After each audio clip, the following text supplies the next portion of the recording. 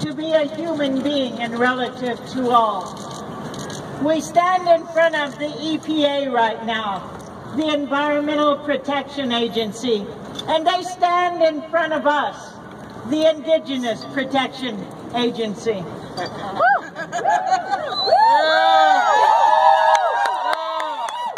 We will teach them what it feels like to truly protect and understand as water protectors, as earth protectors, as protectors of the air and the generations to come.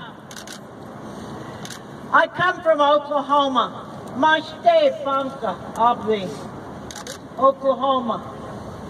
I'm a southern Ponca from Oklahoma. And the person that the present president named as the head of the EPA is Scott Pruitt, and he's from Oklahoma.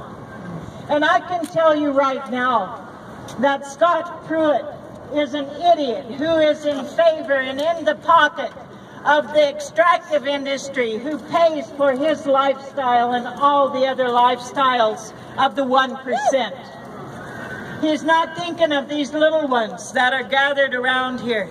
He's not thinking of the generations to come. His record in Oklahoma is that he has sued the EPA 14 times.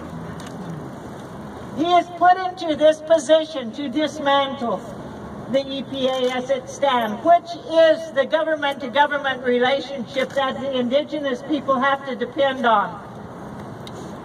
So we're calling on all of the workers of the EPA here to stand with their conscience, to stand with the earth, to stand with the waters, to stand with the air, the fire, the sun, the moon, and live within the natural laws as we have been taught, not within the laws that are created by man, that are so short-term, that in 4 years, which is a gestation of 4 generations of babies being born, 1 year, 2 year, 3 year, 4 year, it's going to be gone.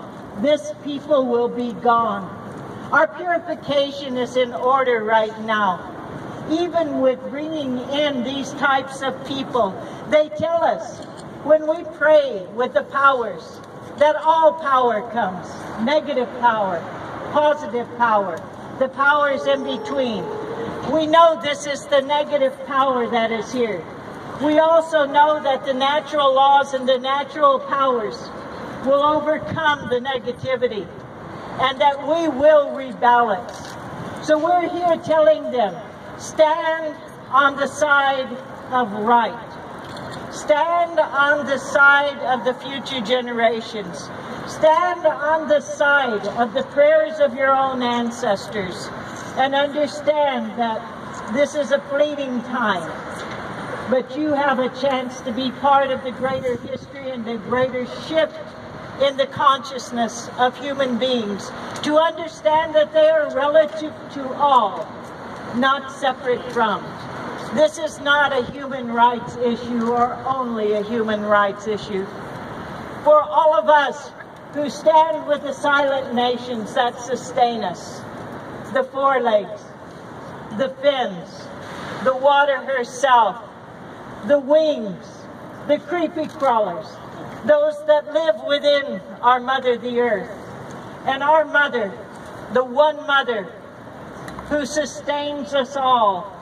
We are calling on this one right here, and we are praying with this half circle, that it become a complete circle of life, and that it understands within itself when Native nations rise, as we are, that we're here on your behalf as well, on behalf of the ranchers and farmers who are the breadbasket of Americas, on behalf of all of our relatives who have failed to take a stand, on behalf of those who oppose us because they're ignorant and they're pitiful.